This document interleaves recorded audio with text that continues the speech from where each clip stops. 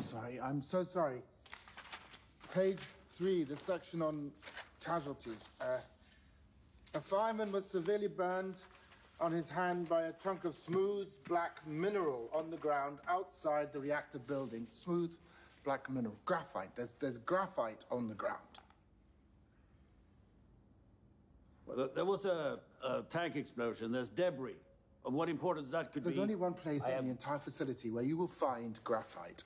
Inside the core. If there's graphite on the ground outside, it means it wasn't a control system tank that exploded. It was the reactor core. It's open.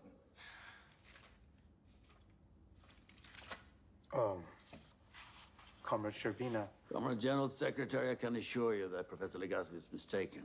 Plekhanov reports that the reactor core is intact. And as for the radiation... Yes, 3.6 Rontgen, which, by the way, is not the equivalent of 1 chest X-ray, but rather 400 chest X-rays. That number's been bothering me for a different reason, though. It's also the maximum reading on low-limit dosimeters. They gave us the number they had. I think the true number is much, much higher. If I'm right, this fireman was holding the equivalent of 4 million chest X-rays in his hand. Professor Legasov, there's no place for alarmist hysteria. It's not alarmist if it's a fact. Well, I don't hear any facts at all. All I hear is a man I don't know, engaging in conjecture, in direct contradiction to what has been reported by party officials. I apologize. I didn't mean, Please, may I express my concern as calmly and as respectfully as I... Professor Legasov. Horace, I will allow it.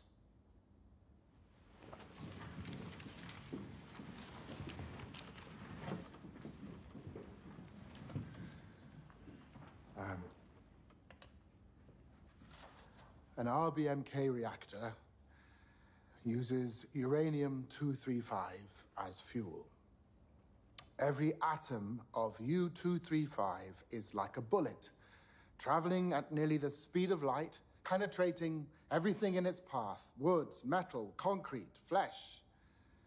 Every gram of U-235 holds over 1 billion trillion of these bullets. That's in 1 gram. Now, Chernobyl holds over 3 million grams, and right now it is on fire.